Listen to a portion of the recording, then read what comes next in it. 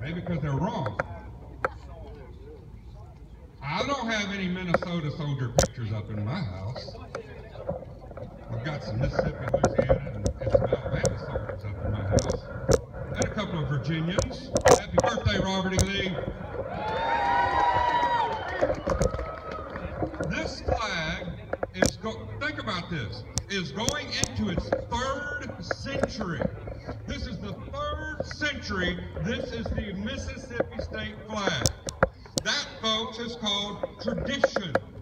It's called proof by the test of time that it has lasted. Now, people say, well, it's got that Confederate thing in there. Okay, well, how long was that a Confederate flag? As far as the government? You know, about 4 years.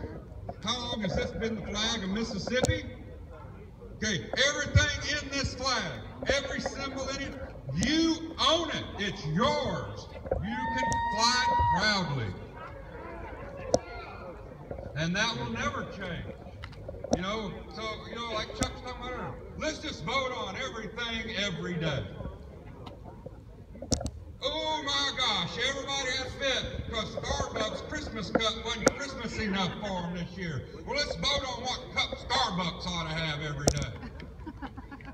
I don't drink it, but, you know, I'd like to vote on their cups. So, this is a flag of Mississippi heritage. A lot of bad things have happened in every state. Mississippi also has a whole lot of good things that have happened, and they've all happened under this flag. This flag represents the gains that Mississippi has made. And people, other places are talking about, oh, Mississippi's poor, or Mississippi's backwards, or Mississippi has a bad economy. Well, some of us